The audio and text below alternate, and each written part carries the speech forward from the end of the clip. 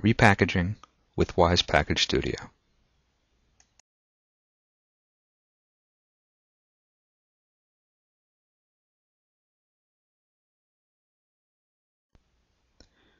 While we're focusing on repackaging applications as Windows Installer setups, repackaging was around long before Windows Installer. The goal is the same today. Take a vendor-provided setup and create a custom installation that may be deployed in an automated fashion within your organization. Windows Installer provides this and many other benefits, but as far as repackaging goes, it is the process by which a legacy setup may be migrated into a custom installation package. Why repackage? If you're watching this, it's a pretty safe bet that you have reason to repackage of your own. The most basic reason is to realize a customized installation suited to the needs of your organization. Repackaging a legacy setup into Windows Installer format introduces a number of additional benefits that you're also probably aware of, so I'll keep it short. There's the automated deployment support for ease of distribution. Applications managed by Windows Installer also provide self-repair and install-on-demand features where needed files are automatically installed if not present. Many repackage applications as MSI setups take advantage of group policy distribution, as group policy requires MSI formatted packages for assignment to computers on your network. And finally, there's the benefit of enforced standards.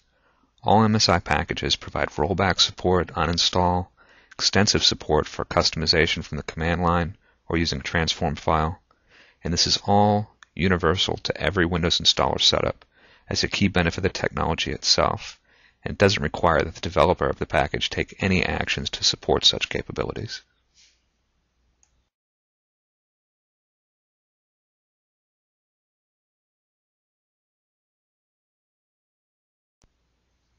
Wise Setup Capture is part of the Wise Package Studio suite of tools, and it functions as the repackaging tool used to migrate legacy setups into custom deployment packages.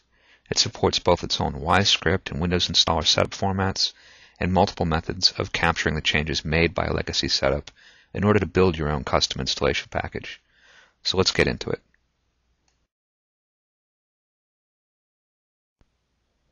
The first window presented to you by Setup Capture is the Welcome dialog. This dialog allows you to choose one of two courses of action. You can use Setup Capture, which is what we'll be choosing. It allows you to capture a vendor-created installation into a new customized setup, normally a legacy setup, into a Windows Installer package. This is what we'll be doing with WinZip, but there's this option down here below that I want to touch on briefly. First, use settings. This actually allows you to create an MST of changes based on the first time execution of an MSI package. So you specify your MSI file, and then you specify the transform file, and the application launches. Here you can answer an end user license agreement, make setting changes, option changes, anything you want to use to customize this installation. And it uses the same process of doing a before-after snapshot or whatever method you choose to gather those changes, but instead of bundling them up into a new installation, it bundles them up into a transform file, which you can then deploy with your Windows Installer package. And this allows you to easily gather changes that you want to use to customize your MSI without breaking that cardinal rule of editing an MSI directly. In this next dialog, we need to specify the name and location of the new installation you're creating. While you can specify an MSI or a WSI file, WSI is the project file for Wise Package Studio. It's recommended that you do use that WSI format and then compile to generate your MSI later. This gives you a couple other capabilities when you're within the Windows Installer editor that you don't want to get stuck without. If you do create an MSI, you can always create a WSI from that later using the Windows Installer editor, but just to save yourself some trouble and keep it clean, choose WSI here. So we have our location. We'll call this WZ9.WSI. That's the default extension, by the way, if you don't specify an extension. We have a couple of options here. You could update an existing installation if you already had an MSI and you wanted to add something else to it as a new feature. You could use this option. We won't be doing that here. The next thing is you can tell it to leave the source files in the original location, which would be scattered throughout your system where WinZip puts those files. You can save yourself a lot of trouble by copying your source files to a network location or to a location that you can access later. When you do this, the WSI is created with pointers to the source files copied up to the specified location. And in that way, if you need to make changes or update a file or recompile your MSI later on, you don't have to reinstall WinZip to get those files back where they were when you first created the package. So go ahead and use this feature of copying the source files during installation save. And it's also good practice to choose this store source file path names as relative path names. What this does is it uses a relative path to specify from the location of the WSI where the source files are. So it would just specify the source directory and not C Y SharePoint packages WinZip source / file name. This allows you to edit it from different locations. Say if you have a mapped drive and that drive letter isn't always the same, you don't have to worry about a hard path to those locations. So these are the recommended settings, and we'll move on from here. The next thing we need to do is choose a method of capture. The first option is virtual capture. This option requires that you configure your virtual operating system beforehand. It allows you to capture an application and its changes without actually installing it on your system.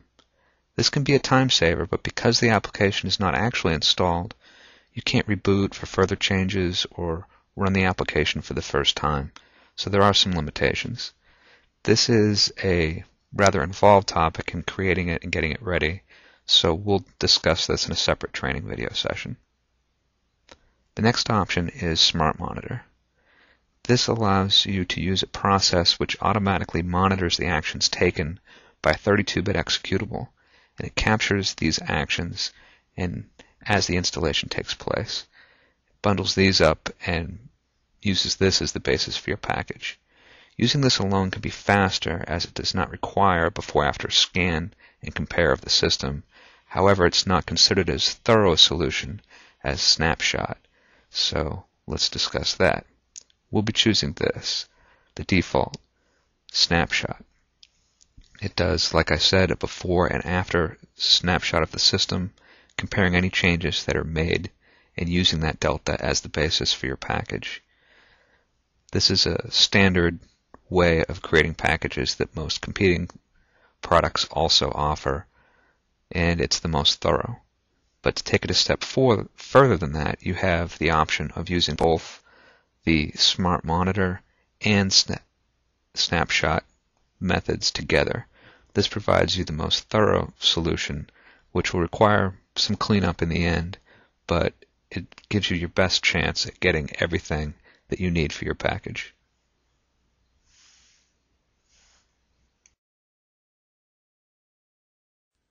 Here Setup Capture welcomes us once again and gives us the opportunity to choose which configuration we would like to run.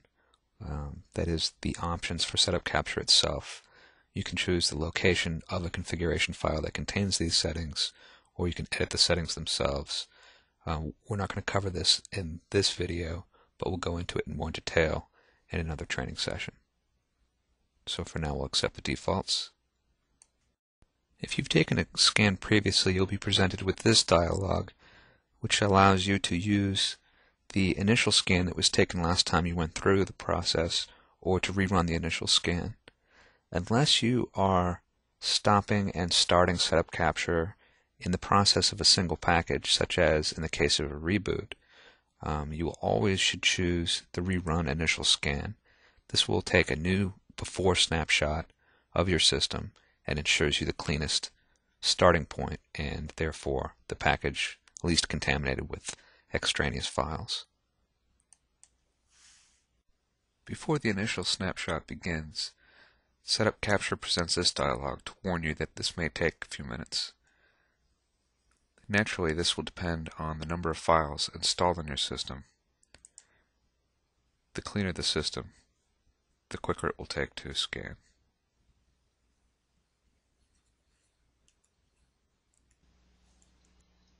The Execute Installation dialog. Here, you can initiate any changes you want to capture in your package. You can browse to and execute the installation program you want to capture, in this case, WinZip. Any command lines you want to specify can be listed there as well, but you're not limited to executing your setup from this screen. You could do it from the command line, you could do it from the Run dialog, or you could do it browsing Windows File Explorer. Keep in mind that if you visit any web pages, these type of things are going to be captured in your package as well, and you may not want that. One common misconception to people that haven't been through this process before is that setup capture is recording your actions. Only the results of your actions are captured by checking the system for changes. So if you take a long time, press the back button in a dialog, retype information, adjust your settings, and then put them back again, don't worry about it. As long as the results are the desired results, you'll have the package that you're looking for.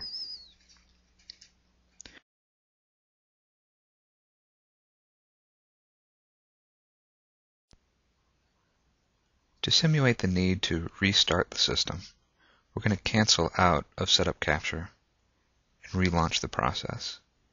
Starting over again, you do have to complete all the same dialogues as before, as Setup Capture doesn't know that you're restarting an existing installation.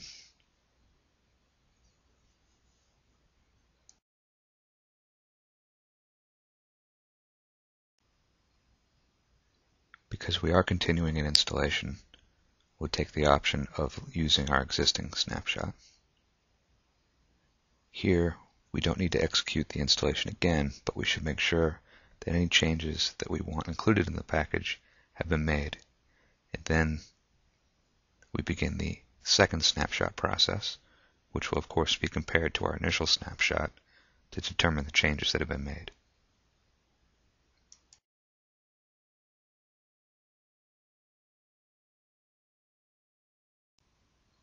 Here we're shown the items included in our scan. The before-after delta determined these files to have changed or been added to the system. You can choose files, registry entries, shortcuts, any entries, and you should review these items and remove anything that clearly doesn't belong.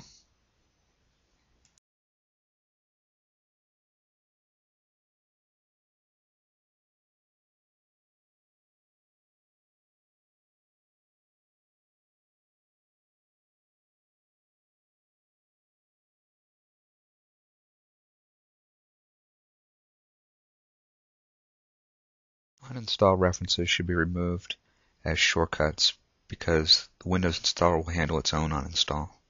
Also, things like what's new and readme are good to remove because users may try to remove them themselves, and Windows installer would therefore reinstall or repair those as missing files. This next area allows you to review the exclusions that were made, the things that were captured but are not going to be included in your package for your review. There's some reports you can also generate. I find that reviewing things to be removed from your package after the setup capture process is complete is more productive. The finish screen here, we enter the manufacturer, choose the default directory. This isn't always correct by default, but Wise does try to choose the right default directory based on what it sees in your package. And from here, we generate the package and then launch Setup Capture to review it for final changes and compile our MSI.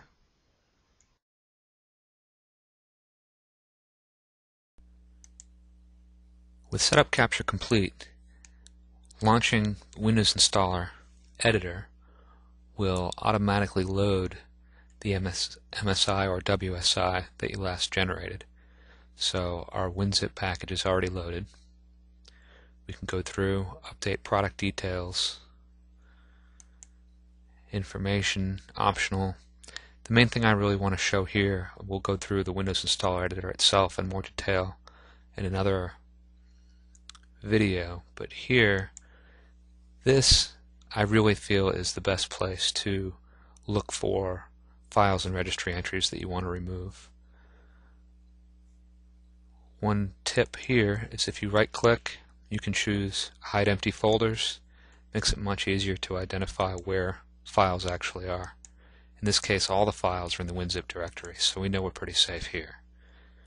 For registry, you have the same option, Hide Empty Folders.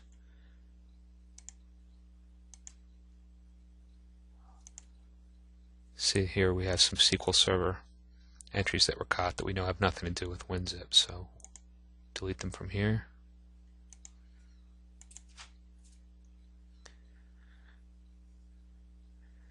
And another key area here is the build options. If you want to create an executable to deploy and include the Windows Installer runtime itself, you can. For media, the default is to have a self-contained MSI package with the files included, but you can make these changes here if you like. You can have the files uncompressed. A particularly large package, you may want to leave the files uncompressed and external. Something like WinZip doesn't really pose that kind of a problem. And from here we can hit compile, and the MSI is generated.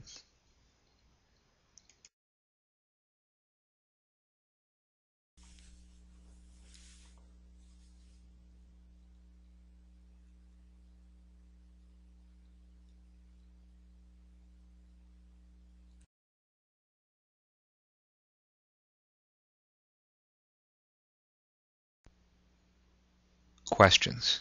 A customary slide for the end of any presentation. You'd have to yell awfully loud for me to hear your questions right now. The good news is you're at appdeploy.com, and there's a community of your peers willing to help answer your questions and resolve your problems. I'm there too, but if you have any questions about this, please take advantage of the message boards here at the site. Thank you.